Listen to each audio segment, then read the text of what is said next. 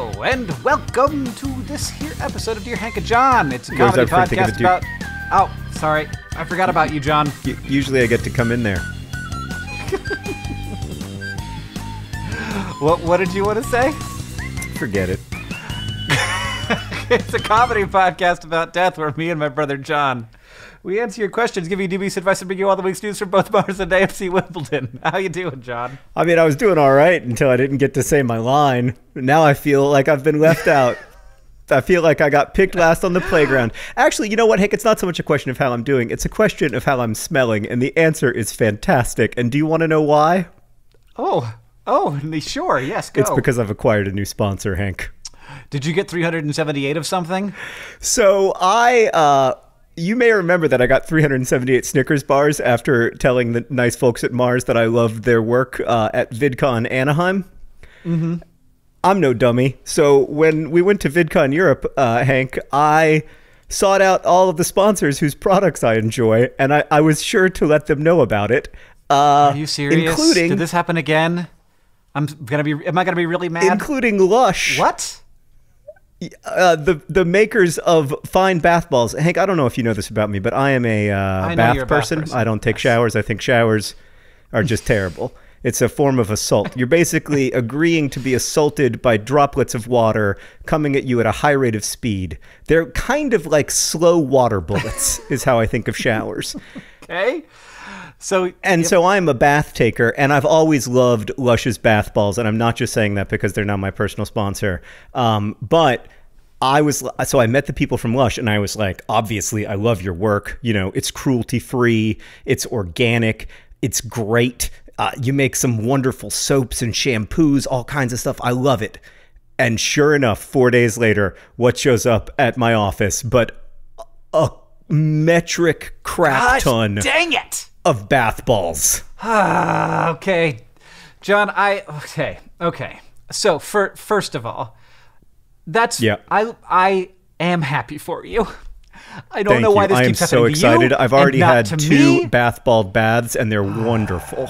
But I do have two things to say. First of all, I have received from not sponsors but fans of the pod 2 different 378s.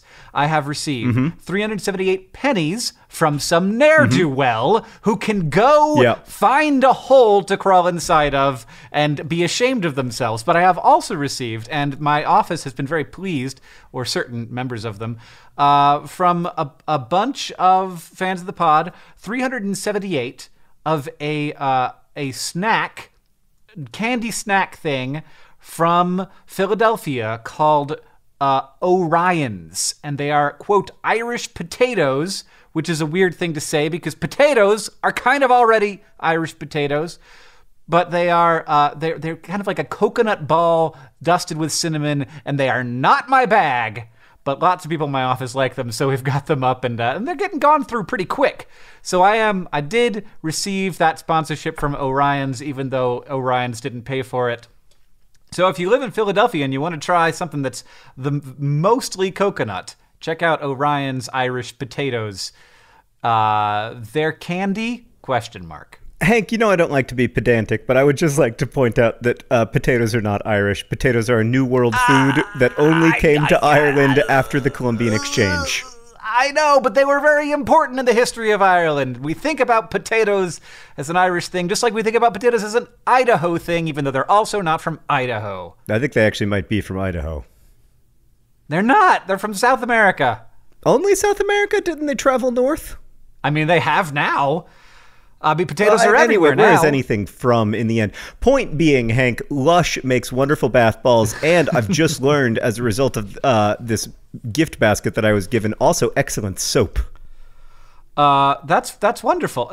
I know that we're still talking about this and that it's been 10 minutes of potting already. It hasn't, but I did do the thing. I tried to do the thing, and I reached out to Pocky on Twitter, the makers of the Pocky candies, and they got in touch with me, and they sent me a Pocky gift basket, but I feel like it didn't quite count, because I was expecting 378 boxes of Pocky, and what I got was maybe 378 individual Pocky sticks. I didn't really count, But that doesn't seem like it to me, because it's like saying like, oh, I got you rice sponsored your podcast with 378 individual grains of rice.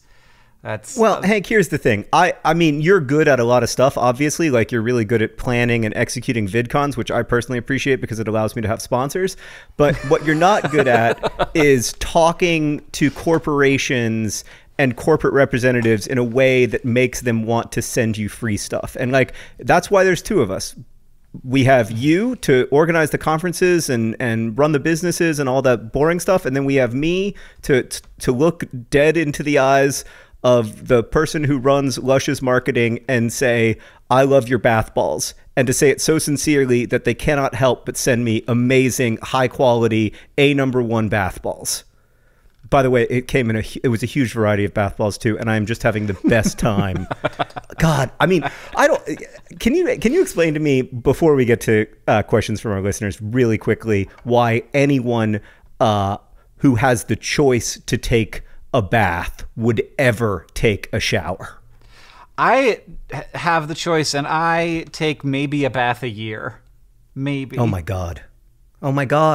Like, you could have a relaxing, quiet, you-focused experience, or you could have these water bullets attack you. John, I don't have time to have a relaxing, quiet, me-focused experience.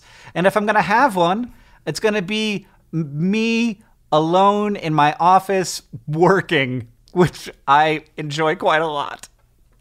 That's my bath, I feel bad John. for you. I feel bad for people who think they don't have time for baths, because if you don't have time for a bath, what do you have time for? Nothing. Well, in the end, if you're not taking care of yourself, you're not taking care of anybody. I am taking care of myself. I'm taking nice, relaxing baths in logistics, John. All right, let's get to some questions from our listeners, Hank. All right, this one's from Emmy, who asks, Dear Brothers Green, my name is Emmy. It happened again. And while this problem will probably not be an issue for me for a few years yet, it's bothering me. I have this intense desire to see the world, from Thailand to Machu Picchu to Paris. At the same time, I care deeply about the environment. I know that traveling has a lot of significant effects on the environment. So how do I keep my carbon footprint low while seeing this big world? Is it even possible? Penguins and pollution, Emmy. It's not really possible. It's not really possible. No, I mean, I guess you could get really good at rowing. There are some people who, like, row across the Pacific Ocean. Sailboats. Just get a sailboat. Just get powered by the wind. But I mean, I feel like there's a lot of carbon that goes into the building of a sailboat. Where you get like a little kayak and you just row that guy across the ocean. You could see most of the world that way. Most of the cool parts are connected to the oceans. I can say that because, of course, I live in Indiana. I mean, the problem is that there is a lot of ocean that is not connected to cool parts. It is just connected to other ocean. That's a great point, Hank. That's a great observation. I've actually never been more than about 3 miles offshore. So, but a casual glance at Google Earth does confirm some of those concerns. Yeah, I mean, I once. So I have the same problem. I once investigated whether or not I could just like hitch a ride on like a barge that was already carrying a bunch of stuff. Because, like, of course, barges are always going across the ocean, and and you can book passage on a barge, and you can stay on the barge along with the barge crew who makes the barge function. Yes, and you can get like a cabin, and it's pretty miserable and slow, and it takes a long time, and it is not a nice experience. But it also additionally you get that like not great experience, and it is more expensive than flying. I don't know why, but maybe because there is like a certain type of person who does this, and they are people who hate planes but also really need to get to Europe a couple times a year and don't mind spending a month doing it. So don't try that one. Well, you could do that, Emmy. So there you go. If you have a ton of money and also a ton of time and also a desire to hang out on a container ship, now we've got your passage to Europe. It's done. It's done. You can always buy carbon. You can always buy carbon offsets, and those do function. It feels a little bit like cheating to me, but the people who use carbon offsets to do good things, they rely on people to buy carbon offsets in order to do those good things, whether that's protecting forest land in South America or planting trees here or, making wind power or solar power less expensive in America. So carbon offsets are always a thing that's available, but you will always, there's no way to get around the world without pumping out that CO2. I will say that per passenger mile, 747 is not that inefficient. It's just that there's a lot of miles that go into international travel. Right. I mean, but this goes back to something we've talked about a number of times on the pod, Hank, which is that there is always going to be a tension in contemporary life between values and lived experience. And I do not know. I have no solution for that problem. It is complex. No. And I mean, the more you look at it, the more you realize, wow, I sure do live in extraordinary luxury while people die. And there's no real way to you get could definitely around spend that. all of your resources on malaria, and it would be a better use of your resources than probably whatever I'm buying, except for, of course, Lush Cosmetics. Oh my God, that's which are worst. cruelty-free, and everybody involved in the company is paid a living wage. Let's move on to another question from our listeners. I am such a good advertiser, Hank. I'm just trying to. Can you imagine if Diet Dr. Pepper had the good sense to get on board with me? I mean, my God, I would have transformed their business. Instead, they're relying on this Prince-like spokesperson called Lil Sweet. It's one of the strangest marketing campaigns I've ever seen, and also one of the least effective. This question comes from Natalie. Dear John and Hank, my friend and I recently had a heated discussion about whether or not Batman is a superhero. Oh no. Why did you highlight this question? We've already had this discussion. You highlighted it. I didn't do it. You've experienced the wrath of Batman fans, John, so you'll know that they defend him to the death. However, I would argue that he isn't a superhero. I say this because, to me, a superhero is a hero who has superhuman abilities. Excellent point, Natalie. I think superheroes don't exist outside of comic books. So does a superhero have to be able to do things other humans physically never could, like fly or possess super strength, etc.? Can they be people who just have great abs and some cool technology? Batman's a hero for sure, she said dubiously. I just don't think he's super. Shark repellent and sidekicks, Natalie. Great question. I would argue that Batman is not a superhero, and furthermore, that Batman is not a particularly impressive member of the Justice League. I want to argue that Batman also does not exist outside of comic books. So just like first things first, take care of that point. Makes it sound like Batman's real. Not actually, but there's definition of superhero both in Wikipedia and whatever Google is parsing. It says a benevolent fictional character with superhuman powers, such as Superman. Yep. So you're right. Batman is not a superhero, at least according to the definition that popped up first when I Googled what is a superhero. And you can tell that Hank has spent a lot of time researching the question as well. I don't think Batman's a superhero. While I understand that I got a lot about Batman wrong in my video where I criticized Batman, I still think you want to talk about like effective use of resources. I still don't think Batman is using his resources particularly effectively. Now, I'm happy to admit that I am not either, right? Like if I were distributing resources efficiently toward altruistic ends, I probably would not sponsor AFC Wimbledon. But I also don't expect to have like comic books written about me and what a great guy I am. And that's the thing that's always bothered me about Batman, is that like in a way Batman is like a celebration of a billionaire, mostly for being a billionaire. It is a weird thing. And I think, I feel you. And I think that we're both right on the Batman issue, John. I think that you could that there can be nuanced positions that seem initially contradictory, but are in fact in agreement. And that is how I feel about our Batman debate. I think we have really come to a place where it makes a lot of sense. And we understand Batman in a fuller way than previously could have been possible without songification by the Gregory brothers, which every argument deserves. I agree. They're amazing. They're my favorite brothers on YouTube, and that's really saying something. This is another question. It comes from Vienna, who asks, "Dear Green Brothers, if hypothetically I took a boat out into the ocean and discovered a hitherto unknown island, what steps would I have to take to claim it as my own? Is it enough to just land there and set up a colony in the great British tradition? Do I have to have some kind of military to defend it? Please respond, as I feel it important to have a plan for this contingency. Pimento Quarry." Vienna. I didn't get that until I said it out loud. I mean, I've got good news and bad news for Vienna. And the bad news is that there are no hitherto unknown islands, and based on the trend in sea levels, none will be appearing anytime soon. I mean, the government of China would disagree with you. They seem to be very good at discovering hitherto unknown islands and setting up military bases on them.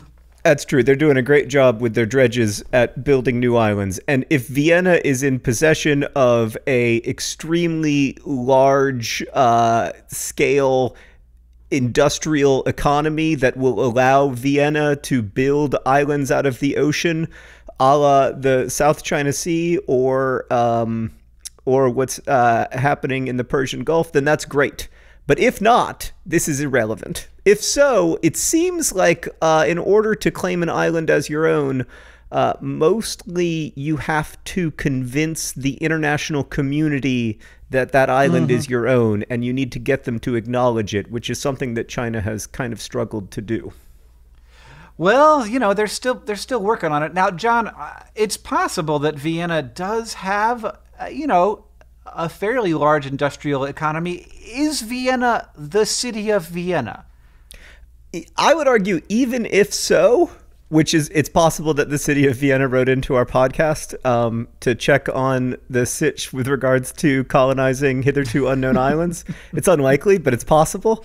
I would argue that the city of Vienna, based on the one day that I've spent there, is not really in a position to be building new islands. They have a lot of history to take care of just in their city.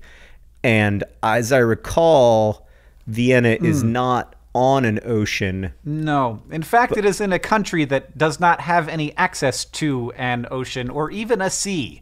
There's a lake. Not direct access. I think you can get there via the River Danube in an emergency, but it takes a minute.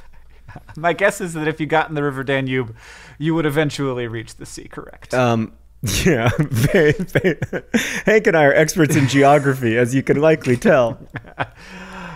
I'm following the Danube down to the ocean right now. Oh, wait, back up, Hank. Back up. There is an island. There's a huge island on the River Danube. Wait, where? In Vienna, like downtown Vienna, based on this Google Map search that I'm doing right now, is essentially divided by an island. Let me see if there's people on it. I see it. Yeah, it's a nice looking island. It's got, it's a beautiful park. It looks like it's mostly just parkland. Vienna, I don't think you're going to have trouble claiming this park as your own, especially since there's a festival, seems to be some kind of music festival in it called Rock in Vienna. So just the language of that would make me think that that's yours. So I think you're good on this one island. I don't know if you'd be good on like this river. It's a nice looking island, actually. Yeah, it seems to be that Vienna has already claimed this river island. It seems that this river island is very clearly already Vienna's. So Vienna, you've got it right now. This makes me actually want to go back to Vienna so that I can go for a jog on this massive and beautiful river island. It's a good river island. It looks very nice. And it's completely uninhabited. It's just a public park. It's like Central Park, but in the middle of a river. And bigger than Central Park. Oh, well, I mean, have we settled that one or what? I mean, we nailed it.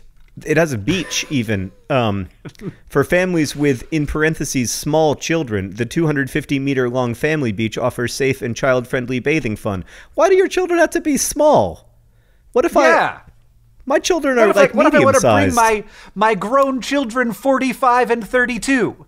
No, what if I want to bring my like medium-sized 7-year-old child? Do I have to, is there like if you are taller than this, you can't visit the family beach thing? Okay, this place is actually called Danube Island, and according to the government of Austria, which admittedly does have a dog in the fight, it is a recreational paradise. For one thing, it has the world's biggest trampoline center. At the Danube jumping complex in the immediate vicinity of the Reichsbruch, young and old jump closer to the sky, and all in front of Vienna's wonderful skyline. We're talking about the world's biggest floating trampoline center, with 40 individual jumping areas. Trampolining is a unique combination of sport and fun. The adults should also have a go. Hold on, is it outdoor? I love it. I cannot wait to go to the Danube Island. This place looks amazing. It's an outdoor trampoline center? They also have one of those like high ropes courses where you learn teamwork. I mean, of course, because the Austrians, they love teamwork. Also, this rock festival that is going on in the Google Maps version that we're looking at right now, you can camp on the island. There's a bunch of camping happening, and I think I'll stay in one of Vienna's stately old hotels and just visit the island during the day. But yes, I understand that there's a lot of opportunities. Point being, what Hank and I really need is not like sponsorship from another corporation. What we really need is visas to almost any European country that will just allow us to stay there and get that sweet, sweet healthcare and contribute meaningfully to society. Well, I mean, yes. Is that a kind of brand deal? Like, is that a brand deal that's available? Like, instead of getting like, oh my God, what a great idea for a brand deal. Snickers bars, it's just like, you come live and get free healthcare in our, like, you now, it's like the brand deal visa. And just it's the immigration. ultimate brand deal. Yes. You're agreeing to cast your personal brand with Australia or New Zealand or Austria or whomever it is that comes up and makes the deal. That would be the best brand deal ever. And if they came to you and they were like, listen, if you live in Australia for the next 20 years, we will give you that sweet, sweet free healthcare. And in addition, maybe like a stipend, a small stipend. Yeah, just like an apartment. Like, here, maybe on Danube Island. Get me an apartment on Danube Island. I'm the only person who lives there. Yes. And then I just like go around Austria and I'm like, you should vacation in Austria. Austria. It's beautiful, mountainous. I know nothing about this place. There's salt mines. Are there salt mines? For some reason, that's the thing I know about Austria. Yes, they have this place called Salzburg. Is that right? And they do have Salzburg, because there was salt there. So during the one day that I spent in Vienna, of course, all I did was go to the catacombs where there's like thousands of dead bodies underneath the churches. And I walked around the like tunnels and saw the like thousands of skulls and everything. And I was very impressed. It was one of the better catacombs that I've ever seen. And I definitely emerged from that catacomb experience thinking, I could live here. All right. Well, they seem to have Alps. They seem to have a good number of Alps in Austria. It just looks like a real nice place. All right. So we figured it out. As long as it comes with that healthcare. I'm sorry. What was the question? Vienna, you already have an island. Oh, God. My God, we have traveled a far distance from the original question. Let's move on. Let's recenter ourselves, Hank, with another question. Focus. This one comes from David, who writes, Dear John and Hank, I live in Tooting, South London. My God. Can we just stop the question for a second? And I realize we have not answered a lot of questions today, but that's not really a place, is it? It's Tooting. Rosianna? Is there really a place called Tooting in England? There is? There's also Tooting Beck. There's also Tooting Beck, she says. This is... how can a country with like 18 people have so many place names? Anyway, I live in Tooting, South London, not far from Wimbledon, yay team. I recently discovered that there is a Langston Hughes close in Brixton, which I thought you'd be pleased to learn, and I am, although I don't know what a close is. You already have a fictional space in Nerdfighteria, but would you like to have a real-life road named after you? Where would it be? What would be on it? And what would you go with? Street, avenue, road, close? I guess close is a kind of road. Lane or way? Acknowledging that even this attempt at immortality would decay in time, David. Thank you for the acknowledgement, David. Would it just be called like Hank Road? Is that the idea? Or it'd be like... I assume it would be like Hank Green Way, and it would be somewhere in Missoula, like somewhere in downtown Missoula. Like they'd rename 4th Street Hank Green Street, and everyone would be annoyed, and they would continue to call it 4th Street for the next 40 years. But eventually, people would just start calling it Hank Green Street. Would you be into that? Not really. I feel like that's weird. I feel like roads should be named after presidents and book characters and birds and trees, like any normal place. I don't know. I'd be kind of into it. There's a local writer here named Dan Wakefield. He's a great writer and just been a part of the Indianapolis literature landscape for like 50 years. And he just had a park named after him. Like I always drive past Dan Wakefield Park, and I would be cool with that. I would be cool with a park, but I would not be cool. I'd also be cool with a school. You know, that's super cool. If you can get a school named after you, you've really done something either very right or very wrong. But I don't know. Yeah, I also wouldn't feel right about a road because I feel like people resent roads that are named after people. Well, I feel like people resent roads, kind of. Like, nobody really loves a road. You're not like, boy, this thing that takes me to the place I want to go is a place in itself. No, it's just a place that it takes you somewhere. And for the most part, it's like sort of falling apart, a little bit rubbly, and it's always under construction. And it's I don't know. I also just on the other hand, like there would be children growing up on Hank Green Street, and they like later in life when they were thinking about their childhood, they would think about Hank Green Street the way that you and I think about our childhood street, which we're not going to say the name of because it's involved in both of our passwords. You know, like there's something cool about like forever being a bunch of people's password because they grew up on Hank Green Street. So their password's like Hank Green, 61. Dang it. You ruined it. You ruined it. I've given people everything they need now to get into my Twitter. Our whole lives are going to be taken over. I don't know. I often feel like and I know that this is kind of wrong because we need stories and we need to focus on the people who we need to connect through humans. But I always feel weird about extra recognition being focused on people unless they are sort of truly remarkable. I mean, even if they are, I'm like, all people were necessary. Like the people that we choose to name things after are only representations of the thousands or millions of people who worked to accomplish the thing that person is getting credit for.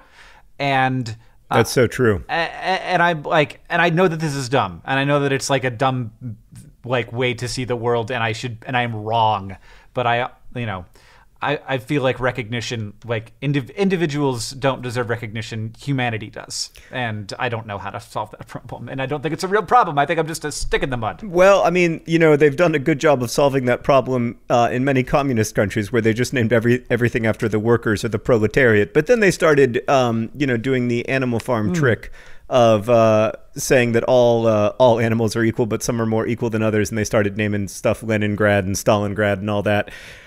I agree with you, though, Hank. We should name every street. Thousands or millions of people contributed to this street. And then when people need directions, they'll just be like, what you do is you turn left at thousands and millions of people street and then right on thousands of millions of people street, and you'll get there in no time. That's why I think we should name all the streets after birds and flowers and trees, John. All right. That's fair. I did a terrible job of answering that question. I feel like such a curmudgeon right now. But I have another question. No, I think it's nice. I think you know what, Hank? There are not enough hardcore communists who believe that everybody should have an equal number of streets named after them. And I appreciate that you are standing up for that worldview. This question is from Linda, who asks... I totally agree with you, by the way. I mean, I think you're absolutely right that it's ridiculous the way we slather individuals in praise as if individuals are the center of the human story. But go on. What's the next question? This question is from Linda, who asks, Dear Green Brothers, I'm in a wonderful relationship with an amazing guy, and while I love him and his family, I harbor a dark secret. I hate his mom's cooking. That would be fine, but we eat dinner with his family at least once a week, where we eat the most flavorless, disgusting food I have ever had. I mean, honestly, stroganoff should not be orange. I feel like that was too much information, Linda. Now everyone knows who you are. I know that this is a first world problem if I ever heard one, but I just don't know how much longer I can keep eating this food. Should I eat before and then go? Should I eat before I go over? Will they notice if I never eat in front of them? Can I ask for salt? Or is that considered rude? Boyfriends and boysenberries, Linda. It's a hard one. It's legit problem. Yeah. Well, you know who had this problem was our mom. Oh yeah. She did. Like they would open the cans and empty the beets onto the plate. Yeah. In my dad's house. Yeah, and my mom was just absolutely horrified by the way that that my dad's family cooked. I don't think there's any problem with asking for salt. I don't think that's weird at all. I mean, I would argue it's obviously there's a bunch of culinary problems in this family, but it's weird not to have salt on the table as an option. Like, I don't think it's weird to ask for salt. I don't even think it's weird to ask for like some Tabasco sauce so that all you taste is hot instead of having to taste the orange stroganoff. I do think what I'm seeing like is like a possibility of like an Assassin's Creed kind of thing where you've got, instead of like your hidden blade up your sleeve, you've got like just a bottle of Cholula, and you're just like, it's like you unscrew the and it's like dribbling out through your sleeve, and then you just like put the cap back on. I mean, you could bring your own maybe salt. That'll work. I could totally agree. Bring your own salt and just palm it. I do think that you have... It's like your pocket is just full of salt, and you're just like reaching in there and just like a handful. It's good. It's a good idea. There's nothing else in your pocket that you might actually accidentally get in your food at all. The reason I think you do have to choke it down, or at least try to choke it down, is that somebody has worked hard to make food for you. And I always feel like in that situation, unless you feel like your health is at risk, you have to choke it down, or at least that's the obligation I feel.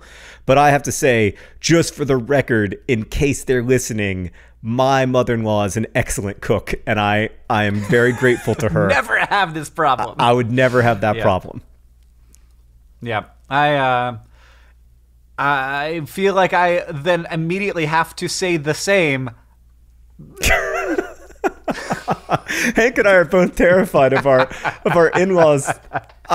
Seriously. Yeah. Okay. Let's move on, Hank. Let's move on. I love my in-laws so much, and I don't want to ever make any trouble. This question's from Morven. Never make any trouble.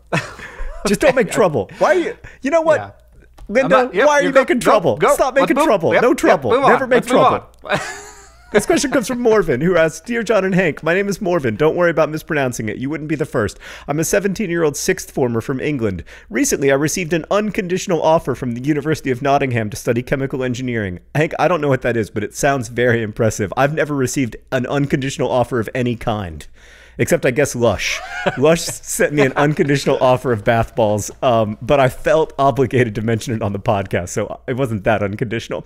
Naturally, I was overjoyed, as unconditional offers are very rare. However, as I've been telling more people my good news, more people have been saying that I have only received an unconditional offer because I'm a girl, and the universities want more girls to help with their gender statistics in engineering.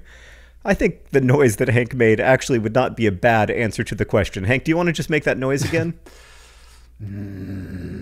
Yeah, I share your noise feeling. I assumed at first that the offer was because I was just a strong candidate, but now I'm starting to question every academic achievement I've made. How much truth do you think these claims have? How do I stop second-guessing myself and reclaim my confidence? How do I maintain the validity of my achievements going into a male-dominated course and profession where my gender will always be the first thing that people judge me on? Oh, and just for fun, John seems terrible at pronouncing the names of English towns, so he should try saying mine. I live in... I swear to God, the word appears to be soil hole. Oh, wait. Solihull. Solihull. First off, Morven, congratulations on escaping Solihull for the University of Nottingham. I mean, that's got to be one of the greatest achievements in the history of the human social order. It's amazing. That's congratulations. You know nothing about Solihull, John. It Hold could on, I'm be Googling it a right place now. where everyone ends up in the greatness of great places. They have a sport team named the Solihull Moors. They just won against Macclesfield Town. Macclesfield. I could actually say that one. They have a soccer team. I'm looking at it. I'm on Google Maps now. Just out, it's a suburb of Birmingham, John. It has a population of does make me 200,000, which is pretty shocking to me because I didn't even think there were 200,000 people in England. But Hank, let's answer the question. I wish that I had a better answer for you. I'm sorry that your confidence has been taken away in this frustrating way. But you did great. You deserve this thing. And the fact that anyone's first reaction is, I bet you don't deserve this thing, means that they suck. Is that okay to say? Not in everything. Yeah, no, but in this thing. I yes. mean, they may not suck, but they are wrong, deeply wrong. And I share that feeling. It's just really, it's distressing. Like, even if you had that thought, why would you say it out loud? Like, why? Because you're jealous. Kind of... Because you're jealous and you're resentful and you feel like an opportunity that ought to belong to you has been taken away from you. But that's just dead wrong. It's just dead wrong, Morven. Like, you did not receive an unconditional offer because you are a girl. You received an unconditional offer because you are obviously a very talented student who the University of Nottingham is going to be lucky to have and desperately wants to have. And you're going to be a great chemical engineering student. And you are going to, you are going to have to live in a world in which you're, unfortunately, you're going to be judged by your gender. It's inevitable and it's part of the world. But that's also part of why you deserve this. The odds are stacked against you in so many other ways. You absolutely 100% deserve this. Hank, can I tell you something about Solihull? Oh, I cannot wait because we had such a good time in Vienna. It's the hometown of Nick Drake. Who is a superhero or an actor or famous? Oh my God, Nick Drake. Nick Drake. Religious, Hank, Nick Drake. Like a famous cardinal, like a cardinal. Nick Drake was an amazing singer-songwriter. Also, Craig Gardner. You know Craig Gardner, Craig Hank. Gardner, the football player. He plays player? for West Bromwich Albion. I was right. Yeah, he's a football player. What about Will Grigg? You know Will Grigg. Will Grigg, the engineer, the inventor of Flash memory? Nope. Former player for the franchise currently plying its trade in Milton Keynes. Yeah. Did you know that there is a health and dental center in Solihull called the Bupa Health and Dental Center? Bupa. That's fun. I didn't. But the point is that, Morven, you rule, and anybody who tells you that you don't rule because of your gender is just a jerk face, just the worst. That's very disappointing to hear. I tell you what, John, Solihull has a terrible looking roundabout. This thing is terrifying, and I never want to go there. Wow. It can't possibly be as good as Swindon's roundabout. Swindon's roundabout is a roundabout for the ages. Right. In fact, every time I talk to people from Swindon, they're always like, have you seen our roundabout? And I'm always like, yeah, no, I have. I've also been to the train museum. So I think we've done it. I feel like we should put the Swindon roundabout on a t-shirt because it is impressive. Like, it's a cool thing. It's a hell of a roundabout.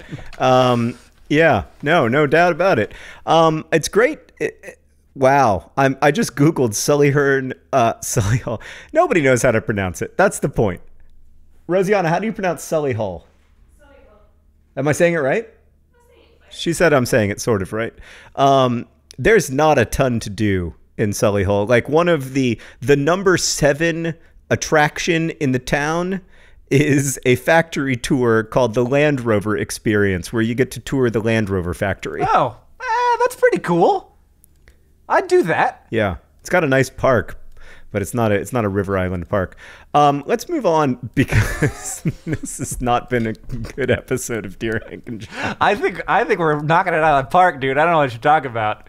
I'm going to spend the entire rest of this episode clicking around the Sullyhall roundabout, just going around in a circle on Google Street View. It's great. It's beautiful. So green and lush. Yeah, actually, to go back to Emmy's question earlier, why do you need to travel anymore when you can just go to Google Earth? It's so good now. It is getting better and better. They just did an update. It's freaking amazing. It is. It's like going to the city. I was doing Venice yesterday, and I was like, why do we ever need to go to Venice? And also, we've got this now for when Venice doesn't exist anymore in 40 years. This is great. Yeah. Well, I will say, Hank, as somebody who's been to Venice a couple times and had a total of 0 fun, it might be better on Google Street View. I did have one interesting experience in Venice, which is that anyway, let's move on. Actually, I'm not going to tell that story right now. I'm not in the mood for it. I got a question from Henry. In Venice was the first time I was ever struck by ice falling from the sky. So I also went to Venice one time. That was my experience. Nice. Google Street View in Venice is more like Google sidewalk and canal view, which is fascinating because there's no streets. Yeah, you're just not a lot of cars. Okay, did the guy with the Street View camera go down this alleyway? Oh, he did. It's pretty good. Anyway. John, what are we doing? What's this podcast about? Oh, I have no idea. This question comes from Megan, who writes, Dear John and Hank, I am a 22-year-old female who has recently gotten interested in politics within the last few years. As is expected with growing up, I found that my social and political views, as well as the issues I'm passionate about, have drastically changed since graduating high school. I was wondering what the best way to navigate the dating world is now that things like intersectional feminism, LGBTQ rights, and minority rights are such a strong presence in my life. I don't mind differing political opinions, but I do want to make sure I'm dating someone who also finds these things important. Should I just come out and ask future partners their feelings on all these issues first, or should I abide by the never discuss politics rule? Thanks in advance for the most dubious of advice. Pumpkins and protests. Megan. Is there a no politics rule in dating? Like, no, don't do that.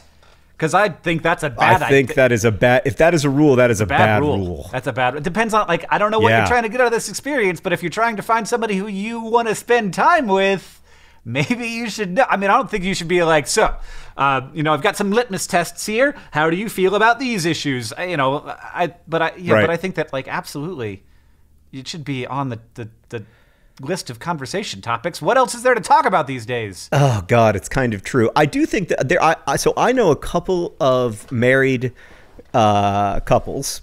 And that wasn't a great sentence grammatically. Who have very different political views from each other. And they share other values. They share like a lot of like deep core values and stuff. But I look at their relationships the way that, to me, it's completely alien. I have no idea how I would navigate that if that were the case with Sarah and me, because I count on being able to turn to Sarah and say, like, can you believe this S? On a pretty regular basis. And if I couldn't do that, it would be really bad for our marriage. If I was like, can you believe this S? And she would be like, I know, it's awesome. That would be a big problem for me. Like if I to give you an example, if I was like, I just feel like it's really weird how Vladimir Putin has become a somewhat popular figure in American political discourse. And if Sarah responded to that by saying, I don't know what you're talking about, Vladimir Putin is awesome, like, it would be a big problem for me in our day-to-day life. I agree with you. But that's not to say that, like, there are no things that I disagree with my wife about in terms of, like, how the world should be. Sure, yeah. Definitely have disagreements about worldview and about politics, but that's fine. But I think that any good relationship has to be based upon some shared values, and I think that our belief about how the world should be, which is kind of what politics is in some ways,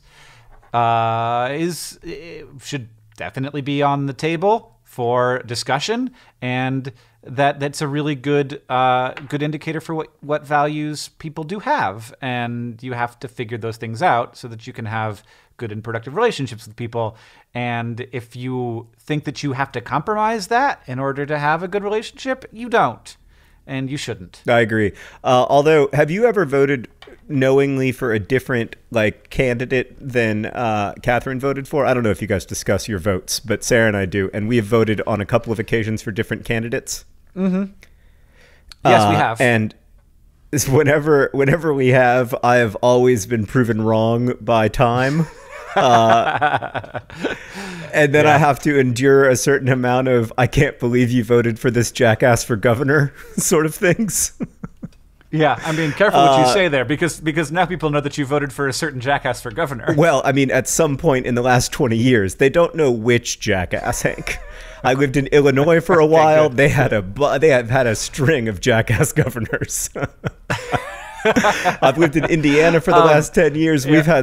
We've had some good governors. We've had some really poor governors, one of whom is now serving in a different office. So they don't know exactly. Mm-hmm. You didn't vote for that jackass governor, I don't think. I did not vote for Mike Pence. No. No. But in the case of me and Catherine, it's always been local offices, and it generally turns out that the comptroller of Missoula County, one person's going to be better, but not so much better that it's going to be a huge problem for anyone. It's true. Which reminds me, actually, Hank, that today's podcast is brought to you by sharing values with your partner. Sharing values with your partner, it's not something that you can really buy and sell, so it's not heavily marketed, but it is valuable. This podcast is also brought to you by the technical definition of superhero. The technical definition of superheroes. It's available if you search on a search engine, and then you're like, okay, yeah, I guess Batman doesn't count. And most importantly, this podcast is brought to you by Austria. Austria, or possibly another country with universal health care, now offering visas to third-rate podcasters. Hopefully. That's absolutely, I mean, we have hit upon something, John, and if we can't figure out how to monetize it, then we are failures. And lastly, this podcast is brought to you by Intercontinental Barge Travel. Get yourself a little room on a working vessel in which people will be like, why did you make this peculiar and bad decision? All right, Hank. It's been quite a journey with you. We tried to answer a question about islands. We visited both Tooting and Solihull, England. It's been an adventure. Let's answer another question and then get to the all important news from Mars and AFC Wimbledon, the stuff that people really come to this pod for. All right, John. This last question comes from Elaine, who asks, Dear Hank and John, I work in a library as an intern, and a huge part of my job is alphabetizing authors in order for them to be shelved. I was doing this the other day, and I got to thinking, who came up with the order of the alphabet? Is there any particular reason that A is first and Z is last, etc.? I can somewhat understand that we need a specific order of the alphabet. Somewhat. You're a librarian. You obviously need that. But I cannot fathom how they decided what letters come in what order. Any answers, dubious or not, would be appreciated. Memento mori, Elaine. Nobody knows. Yeah, I mean, this is the second question that we are answering today that we have discussed previously in a Vlogbrothers video, which makes me think we have made too many Vlogbrothers videos. But I made a video about this called Why is the Alphabet in Alphabetical Order? And the answer is nobody knows. And in fact, the weird thing about this is that the alphabet has been in alphabetical order for longer than any individual word has existed. Yeah, also that the alphabet has sort of been in alphabetical order since before it was the alphabet, like since before it was the English alphabet. So Oh yeah. nobody Yes, knows. for longer than English has existed, for longer than any language currently existing on Earth has existed. Yeah. That's weird. What a cool, like, weird thing. And it's like, somebody did that. Yeah, it kind of points to the possibility, and this is something that I think about a lot and that really makes my head hurt, but there's a relationship between thought and language that is so deep and profound that you really kind of can't separate the two of them. Like, thought without language is very different. It looks very different. It feels very different, I think. And the few people that we've encountered who don't have language and who later acquire it in adulthood talk about thought differently. And it's just weird and overwhelming, and I'm just grateful for the alphabet. Yeah. Well, I mean, to me, it's indicative of the great lineage of humanity. Like, these are things that continue and that progress, and that, like, they're just a useful tool, and they were useful every single generation for, since language existed. And so we have continued to use that tool and had no reason to refine it. And so we still have this tool that is the order that the letters come in, that stretches back pretty much, farther back than we can see. And whoever did that, whatever group of people did that, they had a tremendous impact on humanity over the years, and we will never know who they were or what they were thinking, and that's fine and great. Yeah, it's also why we need to name every street Thousands and Millions of People Street. Hank, before we Everybody get works to, together on we got this a couple great corrections enterprise. before we get to the news from Mars and AFC Wimbledon. God. First off, we've talked a lot of smack about Russia on this podcast, apparently. And Natalia wrote in to say, "Dear Green Brothers, you've probably heard about the mass protests that happened all over Russia last week. My family and I live in Russia and are strong supporters of the Russian opposition. And I've always been frustrated with the fact that people outside of Russia often judge the whole country by its leader. I'm not saying that no one in Russia supports Putin and despises the liberal values that most people in the U.S. believe to be essential, like freedom of speech. I'm not sure that most people believe them to be essential, Natalia, but your point is well taken. But there are people like me and my friends that desperately want change and spend a lot of time trying to make it happen. I see so much surprise over the fact that there were mass protests in Russia, yet hundreds of people have been doing so much in the last couple of years. I just wanted to, and she signed off, I really want to be free, Natalia. And I just wanted to underscore that because it's very easy to imagine countries monolithically, and it is a mistake. And the people who are fighting for a freer Russia are doing so at great risk to themselves and to their families, and they are real heroes in a way that I cannot imagine. So I just wanted to read that, and then I also wanted to have a couple quick corrections, Hank. Most importantly, from Austin. Do you want to read this one? Right. Yeah, I mean, it seems dubious to me, but I am going to read it. It's a bit of a shift from the last correction. Yeah. John just highlighted one word in this list, and it made me laugh. So anyway, Yeah. In a recent podcast, a, quote, sponsor told the listeners to pee anywhere except in a toilet. My correction is, please don't. I have a very close friend who made the terrible mistake of peeing on a bonfire. They felt safe being several feet back. However, the intense flames superheated his urine stream and burned the inside of his urethra. Yeah, that does seem Please, a little please, please. dubious. I don't know how that would happen. Like, Yeah, I don't think that it's not that good of a conductor of heat. Just a stream of pee, I don't think would be. But I can see getting a burn. I can see, like, the steam flashing back and getting a burn around that area. But I have a hard time seeing how the pee is going to get so hot to burn the inside of the urethra. But I'm not saying you're wrong. Austin, did you go to the hospital with this friend, or is this a story that your friend told you? Because my feeling is maybe, like, unless you were in the hospital room where the diagnosis occurred, I think that there may have been a little bit of exaggeration in this story. And I say that as somebody who's pretty experienced in the field of exaggerating stories. I do want to say that there are lots of dangerous places to pee where you shouldn't pee. For example, we were just in Amsterdam, Yep. where a number of men are found dead in canals every year. Yep. And the vast majority of them have their flies down because they were peeing into the canal. Yep. And then they fell in. And the canals have sheer walls that are very hard to climb out of. Yeah. Don't get drunk That's and pee in a just canal in very- Amsterdam. That's a great advice. there is Hank. there is a murderer who is going around unzipping people's flies and then pushing them into the canals. That's a And really we good. That's discussed a this- really good premise for a mystery novel. But I suspect that. Do you that's want to not know what's what the title of that novel is, John? desperately. Because- is it called? because of- But You're a Horse. What? As a throwback to a very old episode of the pod. Yeah. No, John. This was not my joke, but I can't remember who made this joke. Yeah. But it was made on the canal in Amsterdam at VidCon. Jack the Zipper. But what were we talking about? Okay, Hank, it's time to get to the news from Mars and AFC Wimbledon. Let's start with the news from AFC Wimbledon. Hank, AFC Wimbledon have gone on an amazing, amazing run. And by amazing, amazing run, I mean they have not scored in 1, 2, 3, 4 games.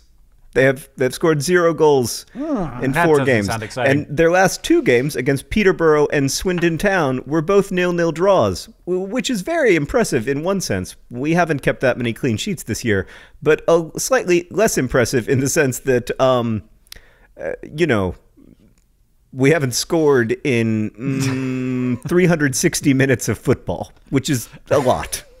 Even for soccer, that's not enough goals. Yeah, that sounds like a lot of sitting around for this. Well, for the I mean, fans you of know, the Wimbles. The only question at Wombles. this point is, will the Wombles somehow finish above the franchise currently plying its trade in Milton Keynes in the end of season table? Currently, we're down by 2 points with 2 games to play.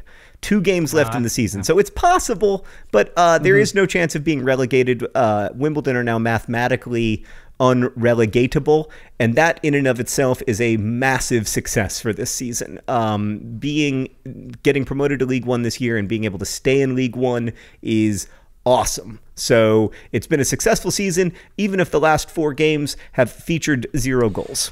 Well, John, some folks at Purdue University have created a device, and the goal of this device is to basically have a small-scale, simple food processing system that can take things like soybeans or other or grains and make it into food more like food than just the soybeans. So like we take soybeans and we make a lot of stuff out of it, but we usually need very large scale equipment to do that, to like make soybean oil from soybeans, and then take whatever the end result of that is, and then you take all that stuff that isn't the soybean oil and you make stuff out of that.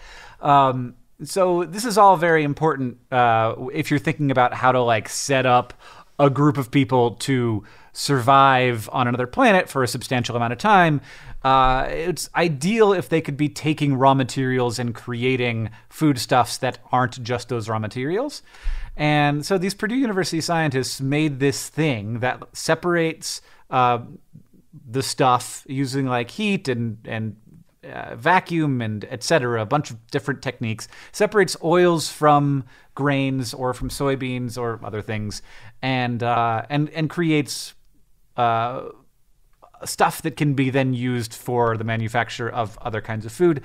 Now, they did this, and it's sort of like a first test of the kind of thing that it would need to, like, that NASA would need. It's too big, it's too heavy, but it's definitely the first thing of its kind. It's I would say that like basically the size of a microwave oven, which is much smaller than how you would normally be, like the kind of equipment you would normally need to do this kind of stuff. It's not the shape of a microwave oven. It looks, for all intents and purposes, like a piece of a lawnmower. But it turns out that this technology is also very useful in places where we are still doing a lot of manual labor. And when I say we, I mean humans, in order to convert food into things that can actually be eaten. So you might grow stuff and then you like have to slam it together and then boil it to make a porridge that's actually edible. and that's a lot of labor goes into that. And in places where like, you know, you now live in a city, but still you're in like somewhere in the developing world, you don't have time to do all that labor to get your food ready to eat. And so oftentimes people then purchase food that has gone through an industrial, alteration somewhere far away and then has to be shipped back. So that food might have started out in the country where you are, gone all the way to another country, and then come back processed, and then you have to pay for all of that. And so they're realizing now that they could be using this kind of technology to have smaller scale distributed food processing that was designed originally for NASA and for Mars, but could actually be used to help people turn the food that they grow in the place where it's grown into the kind of foodstuffs that people would want to consume, and help enliven those economies, and also free up some time that people would otherwise be using to prepare their food, which I thought was pretty cool. Yeah, and that's happening in my home state of Indiana. That's great to hear. It's nice. And by the way, you know who the president of Purdue University is? No idea. Former Indiana Governor Mitch, what's his name? Mitch Daniels. There you go. So, just a little bit of information for you. That's all being headed up by Mitch. The billboards for him always said, "My man Mitch," which I just thought was thanks, my man Mitch. Indiana. But yeah, thank you, Mitch, for providing more food, possibly to the world, and certainly to the future people on Mars. Hank, what did we learn today? John, we learned that there is no politics rule when it comes to that swiping dating thing that the kids are doing these days. We learned, of course, that there is a place in England called Tooting. We learned that Danube Island is a recreational paradise without the largest outdoor trampolining available on planet Earth. And of course, we learned that if you really cannot stand your mother-in-law's cooking, just hide a couple salt packets in your palm. Get really good at magic, and then use your magic skills to salt your food. This is the first step one in most Dear Hank and John answers. Get really good at magic. All right, John. Thanks for potting with me. That's such good advice, Hank. It's so important as step one. Always get good at magic.